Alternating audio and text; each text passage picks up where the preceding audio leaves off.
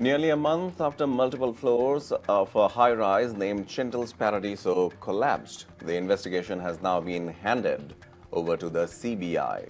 With the residents running from pillar to post, the district deputy commissioner had issued an order to complete the investigation within a week. The residents also met Chief Minister Manohar Khattar, who promised action on the same and spoke about the issue in the assembly. With the 2 FIRs registered against the builders and contractors, not a single arrest has been made so far.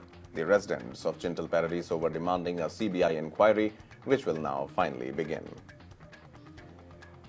Yeah, it's a good move by government. We really appreciate, and we expect that government will expedite it. It will not be only a statement. We expect that it will be in execution and implemented quickly.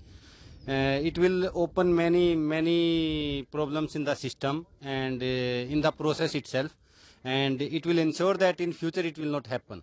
We are very hopeful, sir. The CBI, the Premier Investigation Agency of India, will do justice to us, and we are requesting CM through your channel to make it a time-bound inquiry. Sir actually अभी तक तो सिर्फ हमें ये पता लगा है कि सीबीआई के हाथ में ये जो प्रोसेस है वो जाने वाला है।